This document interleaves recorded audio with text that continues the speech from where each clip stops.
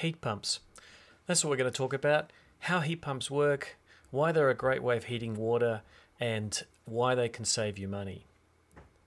I'm going to look at a little bit about the technical, but also about how they are used to reduce the cost of electricity, to heat your water, and the fact that there are government rebates in Victoria available right now to assist in keeping those costs down. So just a little bit of background. I run what's known as the Smart Energy Lab here at Mount Tulliebawong in Victoria, and that's where I live. You can see a picture from the air there. I have a training facility here, which is where students learn all about renewable energy, solar panels, inverters, batteries, and also heat pumps and other ways of saving money by generating your own electricity or your own hot water. It's a pretty cold place, as you can see from this picture. Frosty morning just a few weeks ago, and at the moment we're not actually running any courses because of COVID, but normally what happens is every month I have a bunch of students turn up who are very keen to learn all about renewable energy, how to install inverters, solar panels, batteries. I don't actually run any plumbing courses, but solar hot water is part of the design concepts. I do introduce how they can be used as part of a renewable energy system. In fact, as I'll get onto later, solar panels work really well when combined with a heat pump. It's a great combination because you're now generating free electricity and using a heat pump to generate free hot water. I also do a bit of testing at my lab. There's about 5 different buildings which consists of testing and training facilities. I've got some indoors and some outdoors, and it gives me the opportunity to get to know a lot of the products on the market and how they work. I have got a heat pump, in fact, here at the lab, which is used to heat water for a small cottage out the back. So got practical experience in that area. And I used to sell heat pumps, actually, quite some time ago. So I'm familiar with what the customer's expectations are and how they can be very, very useful. So I guess I should start by saying, why do you want solar hot water? Now, when I say solar hot water, actually a heat pump, which might just look like an air conditioning unit with a tank, or it might be an all-in-one tank with a big unit on the top. How can that be a solar water heater when it's often around the south side of the house? Now I'm going to go into a bit more of the technical in a moment, but basically it's a way of transforming low-grade energy, low-grade heat into higher-grade heat. So it's important to understand your motivations. Is your motivation to save money?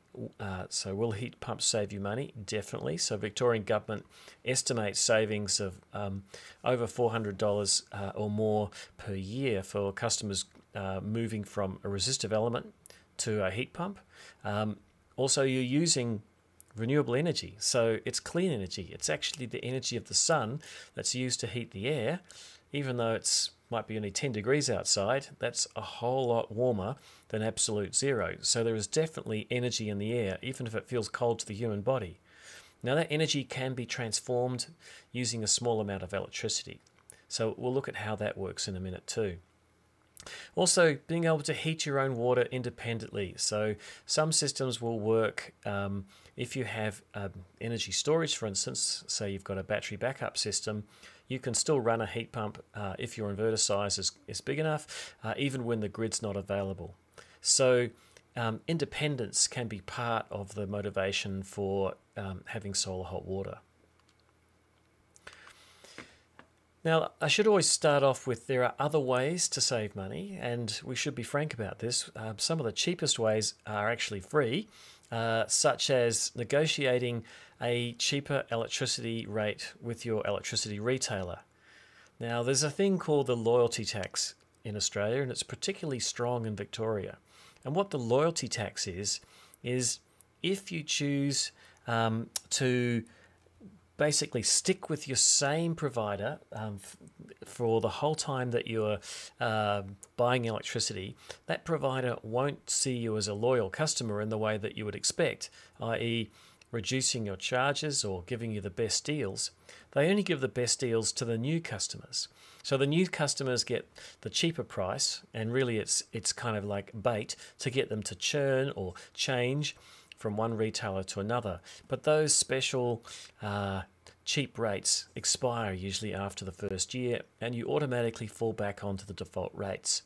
Often just changing your electricity retailer every year, I know it sounds like a lot of work, but it can save you 10 to 20% on your bill. Now, the Victorian government's been helpful setting up a facility. It's known as the Energy Compare, and it's the compare.energy.vic.gov.au website that there's on the screen. So you can use that service to find what a better price is, and also you can haggle. In Victoria, you can actually haggle with your retailers and say, sorry, that's a little bit more than I was expecting to pay. I might go elsewhere. The obvious one, of course, is reduce. Reduce the use of energy on your home or business. That might be simple. It might be just paying attention to things that are left on that shouldn't be, so lights that are left on in rooms that are unoccupied. Turning stuff off at night time before you go to bed. It could be automated even, so you've got some things that need to run at certain times. You can automate those. Even plug-in devices, they're pretty easy to automate, just using a timer, a sort of a $10 timer that you'd get from a hardware store. So automating, actively choosing to turn stuff off. And by the way, there's invisible power, sometimes called phantom loads or phantom power, that's consumed by appliances that appear to be off. Now, every plug pack or every device these days that runs off USB comes with a plug pack, and that plug pack actually will still be consuming some energy even when that device isn't plugged in. So good way to test this is if it's warm, it's using energy. So turning things off at the wall as opposed to just unplugging your phone and leaving the plug pack connected. Also, larger entertainment consoles can often have quite a bit of standby load as well. Because you've got a DVD player and maybe a hard disk recorder and a TV and a set-top box and all these things jammed into the corner somewhere, and they've all got lights on, they're actually consuming power. And another one which is a little bit irksome is the fact that your internet router often is left on 24 hours a day because you kind of think you need it all the time, and it's using a continuous amount of power, often 10 to 20 watts. So sometimes it's a matter of just being selective about what things are left on and or scheduling turning them off. So reducing energy is really a personal choice, but it is the cheapest way. It's sometimes referred to as negawatts, the watts you never needed, the negative watts. They are actually the cheapest watts of all. Another obvious one is using energy efficient appliances. Now, you might wonder how you're going to choose which appliances are energy efficient. That's what the star rating scheme is for. Now, it's not a scam. It's actually mandated under the Mandatory Energy Performance Scheme for some decades now, that all appliances are rated, and that's an independent rating system that gives a star rating based on performance. It used to be known as a 5-star system. We've added more stars lately, and also a crest as well for some really high-performing appliances. And so when you are choosing an appliance, often choosing the highest star rating, even though it's more expensive, will actually save you money. So the total cost of ownership is the purchase price plus the cost of running it. And so if you can reduce that energy consumption over time, it will save you money. The last one on my little list here is solar panels and heat pumps. Now, I put them together. They don't have to be together. You may already have solar panels, or you may not. You're thinking of ways of heating water. You're choosing a heat pump. But by combining these two, as I said at the beginning, you're actually going to get the benefit of having free electricity to run your super efficient water heating system. So they're a great combination, heat pumps and solar panels. So it's going to look at solar hot water rebate here in Victoria. At the moment, the scheme's still open for solar hot water systems. Government schemes come and go, so always check the website before you make the choice. At the moment, you're getting $1,000 towards the cost of a solar hot water system, but there are some eligibility criteria that you need to meet. Those criteria, it's a bit of a fine print here, but I'll just kind of read through it a little bit for you. You need to be in Victoria, so it's only available to Victorians. There are other schemes in other states if you happen to be watching this from another state. You must be the owner-occupier of the property. The owners have a combined household taxable income of less than $180,000 per annum, and that's based on the Australian Tax Office notice. It is an existing property valued at under $3 million. The hot water system to be replaced is at least 3 years old from the date of purchase, and they have not received a solar PV rebate, that PV meaning solar panel rebate, or a battery rebate under the Solar Homes program. Now, you may have received a rebate under a different program, that's fine, but the Solar Homes program, which has been running for some years now, a Victorian program, you only sort of get one bite of the cherry. So if you've already received the solar PV rebate or the battery rebate, you're not eligible for the solar hot water one. I should point out there are still federal rebates for solar PV, and very generous ones still. So under that scheme, the small scale renewable energy scheme, you can also still get rebates for solar panels under the federal scheme and get solar hot water rebate here in Victoria. The property is not a new build, so this is a retrofit rebate. It's not for new built homes. And the solar solar hot water system, or the heat pump hot water system, is on the Solar Homes program of approved products. So the Victorian government is trying to make sure that only quality products are being offered under this program and meet all the compliance requirements. Now, there is a little final dot point on their list there. It's a little bit techie, but properties that are connected to reticulated natural gas without solar PV greater than 2.5 kilowatts can only install a gas-boosted solar hot water system. So there's a kind of a little bit of an edge case if you've already got solar installed, whether you'll be able to get the solar hot water rebate. So that eligibility criteria, it's all done on the web in consultation with your supplier, and they'll no doubt help you. So now we're going to get a little bit technical. The requirements for a heat pump to work are that it's got a source of energy. Now, the energy that your solar hot water heat pumps use is the energy in the air. Now, it's amazing, isn't it? The air, even on a cold day in Victoria, where it might be 10 degrees or less, still has energy. And as I jokingly started off today, talking about the fact that it's a whole lot warmer than absolute zero, 10 degrees Celsius, that means there's energy in that air.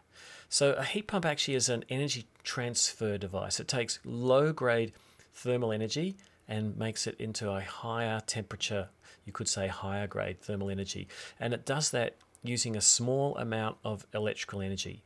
And that electrical energy is used to run a compressor. Exactly the same system is used in your refrigerator or your reverse cycle air conditioner. So by compressing some liquid which has got some energy in it, it will heat up. So as you compress that liquid, it'll get hot, or it's a refrigerant to be exact, and that heat in that refrigerant will be then transferred to the heating system. Now, in the case of hot water service, it'll be a coil wrapped around the tank that will heat the tank and heat the water within it. And then that cycle repeats. It will then lose that heat. It'll be on the cool side of the expansion valve, goes into the evaporator, turns back, is evaporated back and turns into a gas, and then that gas absorbs energy from the air and is compressed again. So the ratio of the electrical energy that you input compared to the thermal output, the heat energy, is known as the coefficient of performance, often called COP for short. And the coefficient of performance is kind of a measure of how good your heat pump is and how effective it is at heating water using the least amount of electricity. So that's just a really a quick intro on how heat pumps work. But I should point out there are many ways of reducing electricity using solar energy. And this is a picture of my home where I live at Mount Tulibrong here on a community. And we've got PV water heating. We've got solar thermal water heating. So we've got evacuated tubes as well. We also have solar power. And we use some of that solar power to divert into a hot water tank as well. So I've actually got a ridiculous amount of systems because I test them on my home. But it just shows you there are many options for heating water and saving money. So that's it. Where I live is on a community called Mirror Cooperative Community. We've been here 46 years without mains power.